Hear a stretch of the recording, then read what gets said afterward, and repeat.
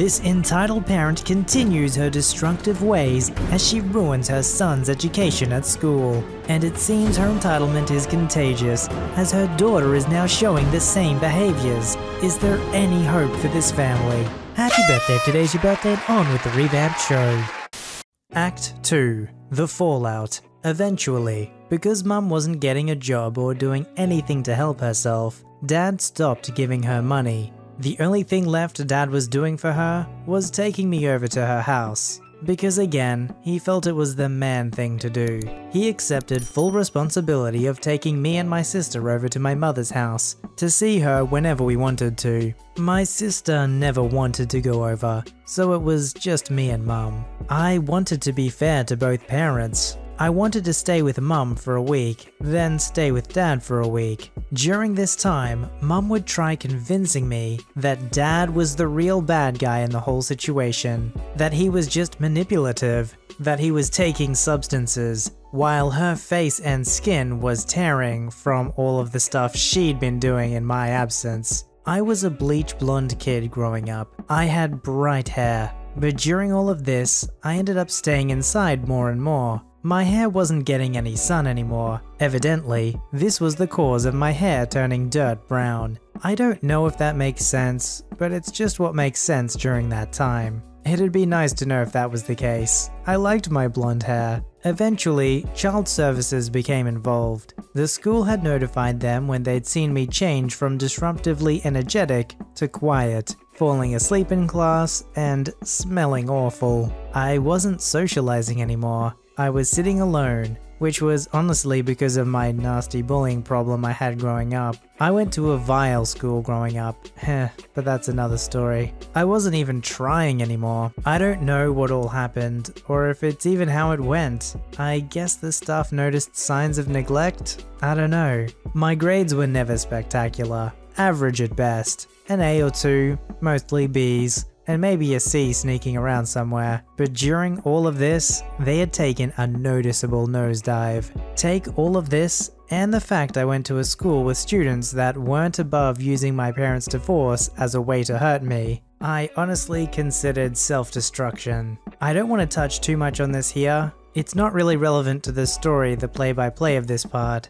The school noticed that I was coming to school clean, fully rested, and only mildly participating in class. Socializing was still garbage, but again, that was for a different reason. They noticed all of these improvements every week I was with Dad. Then I went back to my mother's. All life was just sucked out of me. So they called my dad in, asked for an explanation, to which he explained what I just explained. That I was staying a week with him and a week with my mother. This week I was staying with him. So when they saw me that day, they took note of my improved health. They asked me questions, told me that I was probably going to end up living with Dad and not seeing Mum nearly as much. I don't remember this part as well, but I remember the parts that my dad told me happened. I said I was relieved. Relieved that I didn't have to choose, and that, even as a kid, I knew Dad was better for me. That much I remember saying. Dad said saying that caught him off guard. He knew I was a huge mama's boy, and that the only reason he was letting me go to Mum's was because he didn't want to hurt me by not letting me see her. But since I said that, Dad went whole hog making sure he got me, at least during the week. He didn't want to rob Mum of seeing her children. So I still went and visited her on weekends. That's how things went for a while. I know people say, this was the best decision of my life, or that was the best decision of my life, usually as a form of exaggeration. But I mean it with all my heart. I think choosing to live with Dad was truly the best decision of my life. I know, not think, know, that I wouldn't be anywhere near where I am now in life if I stayed with Mum. I know this part was a little shorter, but there wasn't as much to cover here. We'll get back to my mother in Act 4. It was about here that my sister began to act up. The next part is going to be more so about my sister. Act 3. The sister. My dad and sister suddenly stopped seeing eye to eye, which was kinda surprising to me, as I was a mama's boy, she was a daddy's girl. I honestly don't know what changed. I think it was a mix of my sister's adolescence and my dad coping with the divorce. My sister was constantly throwing hissy fits and not wanting to accept Dad's side of the story. I don't know what her deal was. I never bothered arguing back with my parents when I was getting pushed because I knew, inside, I was in the wrong. Such as me getting my Xbox taken away when my grades were bad, etc. I think she was spoiled growing up. She had the bigger bedroom, the big TV, whatever phone she wanted, a bunk bed, despite us not sharing a room, and her being the only one occupying it, and even a laptop. When Mum and Dad divorced, Dad gave her the master bedroom in the place he got when he moved out, which had a huge bathroom with speakers in the ceiling. By this point, Mum was no longer living on the old farm. In fact, my grandmother, her mother, was lending her a house to live in. I didn't have her bedroom or anything. Meanwhile, I got the smallest room in the house. This upset me. Not because, oh my gosh, Dad gave me expensive stuff. It was the blatant favoritism. Whenever I brought it up with Dad, why she was getting all the nice stuff, he always responded with, "You gotta treat girls a little more nicely," which I can get, but this is more than just more nicely. This is spoiling. I didn't give a darn whether or not Dad started giving me new expensive stuff. That's not what it was about. I just didn't understand why Dad seemed to pick her so much over me. I don't know if he wanted to give her more love since the divorce was giving her a hard time or what. To be honest, I know Dad shouldn't pick one of us over the other. I know I shouldn't expect that of him, and I didn't. It was a matter of that there was no choice to be made, but it felt like he picked my sister anyway. I know today that's likely not what it is. Maybe it was self-conscious, maybe he felt like his relationship with his daughter was falling apart, and he was trying to win her with materialistic things. I'm not sure. I don't want to ask him today and let it slip that I felt he picked a favorite child. For clarification, like I said, I don't give a darn that my dad wasn't giving me expensive stuff. That wasn't my issue. My issue was that it felt like blatant favoritism for my sister. Just wanted to repeat that in case anyone read that as, "Daddy isn't buying me expensive gifts," because I know there will be those illiterate dudes who will read it like that. Better to say it twice for those in the back, eh?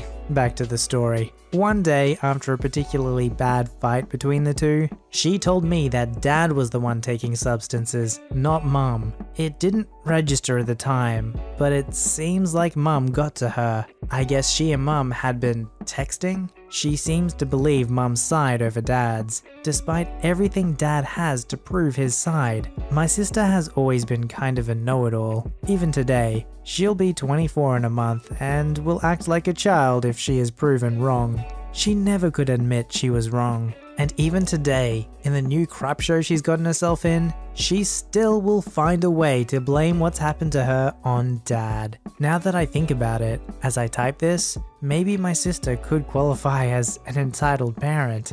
Oh, whoopsies, spoilers. We'll get to that, believe me, it's no surprise. One day, my sister meets a boy. As far as I'm aware, he's still a cool bro. He doesn't really have much relevance within the story. Then my dad takes my sister to Mum's. All of a sudden, she wants to be at Mum's after months of not wanting to see her. I guess it makes sense considering the circumstance. Dad probably thought it could be where she could cool things off, since things were heated between him and her. She went to Mum's, who ended up taking her to this boy's house where she stayed the night. Dad caught wind of this, as someone who knew saw her with this boy and brought it up, I think. I'm still not clear on how he found out. So he calls Mum and asks her to put my sister on the phone. Mum plays dumb and says sister is with her. Dad calls bullcrap and tells her to put my sister on the phone. And Mum changes her story. Well, she may be out with the boy right now. She'll be back later.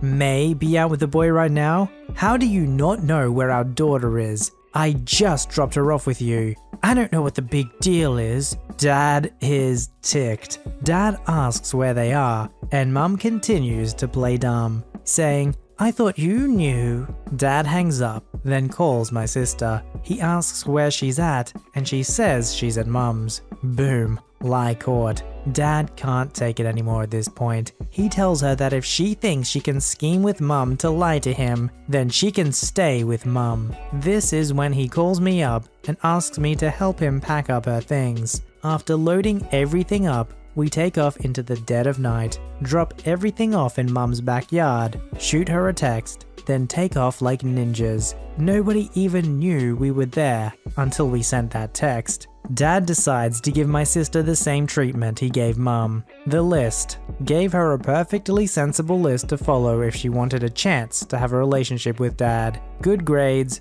don't lie, no going out with friends anymore, no phone, and a few other things I can't remember. All I know was thinking, well shoot, I could follow this list. Although I do think this is where Dad kinda messed up. I mean, he basically told her, "You're going to be punished if you come back to me," which pretty much meant she was staying with Mum. It was either Dad messed up or I'm remembering the list wrong. Either way, my sister for darn sure wasn't coming back. Regardless, just like my dad did with my mother, he predicted what would happen to her if she didn't get her stuff together. He said she was going to become a teen mum, wasn't going to do crap to raise her kids, and basically screw her future. What do you know? Dad was right. A year later, my sister is telling me that she's pregnant. There's not a lot that happens in these next few years throughout my high school life, but maybe 2 years after her first kid, she has a second child with another baby daddy. Then about 9 to 10 months ago, she has a third child with another baby daddy. During this time throughout all of this, she eventually started talking to my dad again, who remarried to a woman much more worthy of being called mother. She, stepmother, and Dad talked to my sister about what she can do to make things easier for herself. By this time, she was on kid number 2. They told her if she went to college to learn a trade or something that could land her a good paying job, that the colleges around here will help single mothers by providing daycares for their children while the parents go to school. This went in one ear and out the other. At this time, she and I were talking occasionally, had a pretty meh relationship. We got along fine. One night I was texting her and told her about the college daycare situation my parents told her about. She was shocked, told me that if she knew that, she would have considered it sooner, despite the fact that the only reason I knew about the college daycare was because I was in the room when they told her about it. She always blew them off and anyone else who dared criticize her crappy life decisions. My grandmother on my mother's side included. I would see her post about a new tattoo on Snapchat. Then that very next freaking snap, she'd be complaining about being too broke.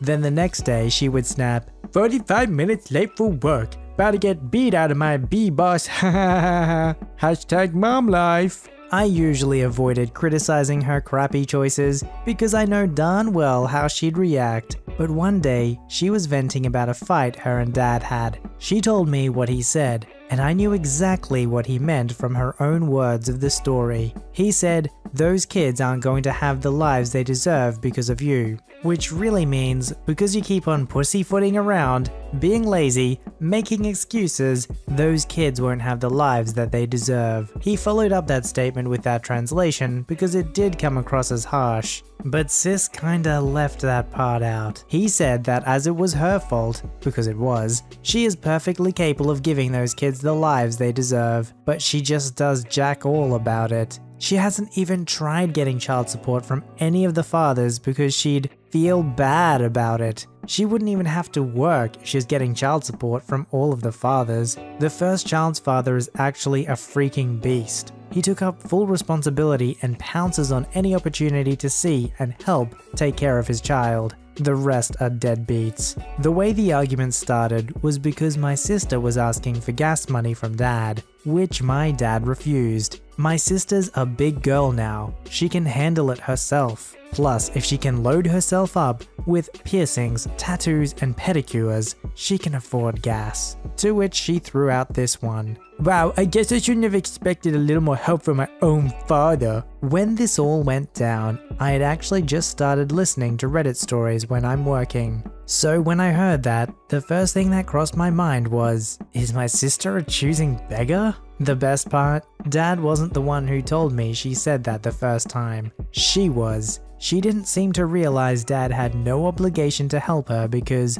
we're family. Later, Dad told me that's what she said, and I showed him her text message to me. At this point, I couldn't keep quiet anymore. I finally told her that I too had a problem with her crappy choices. I broke down everything I've seen with her SC. All her dumb choices. Choosing to get her nails done, $50, for both her and one of her kids, etc. To which she wrote me a book making excuse after excuse. Dropping stuff like, "Why are all of you so judgmental of me?" and "I'm a great mother." And of course, "None of you understand how hard it is being a single mother." To which she got her last laugh in and blocked me. I then later heard she made a post about me online. My name wasn't dropped or anything. I wasn't the only one it was directed at either. She basically made up all the same excuses as she did to me in the post. I couldn't see it, but my stepmom did. About a month later, she unblocked me and wished me a happy birthday. We didn't really talk much. We just left it at that. Ain't spoken to her since. Submit your story to be read on the channel at VoiceyHereStories@gmail.com and join our Voicey veteran community at r/VoiceyHere. Don't forget to like, subscribe, and hit that bell to never miss an episode. Alright, Voicey veterans, I'll see you in the next one.